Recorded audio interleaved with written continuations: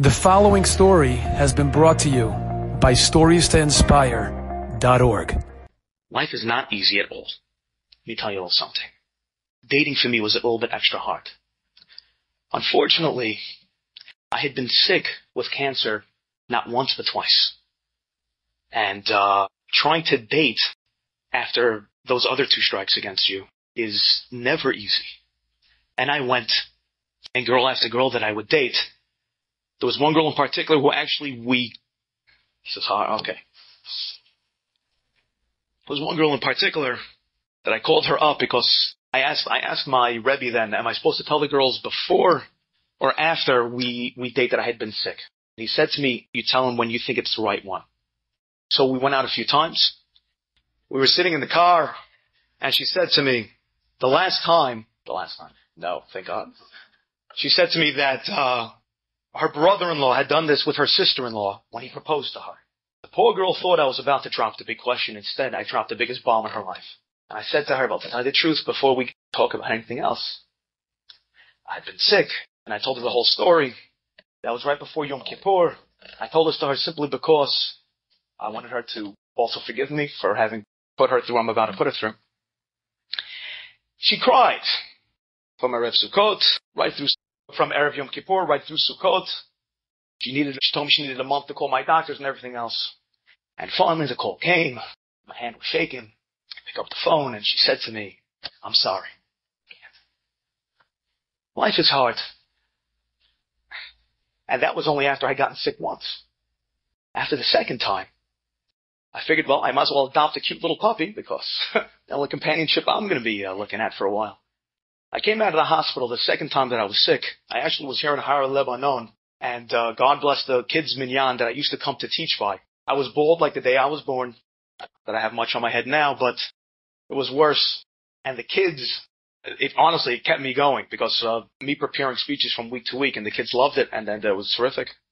I came out of the hospital after the second time, and it was so difficult, just thinking, what in the world am I going to do with myself? The doctors gave me a good report, but who knows? I was still bald, and I still had no control over my lungs, over the tract over here because of the radiation. And I had to walk around with a mask simply to catch the dribble falling out of my mouth. I get a phone call from a friend of mine, from a friend of my younger brother's friend, and he said that my sister would like to go out with your brother Ari. In the Bensoussan family, we don't do well with bad things, so we just laugh at everything. All Jews really do that. Look at vaudeville. The world was crumbling apart in the 1920s, and who was there to entertain the entire country? The Jews. They made everyone laugh while everybody else was crying. It was always the Jews. So when Yossi got this phone call, my brother started laughing, and he said, are you joking me? Hi, brother. If he goes out on a date, just the amount of saliva, his hands will slip right off the wheel. Those are the jokes boys make. I apologize.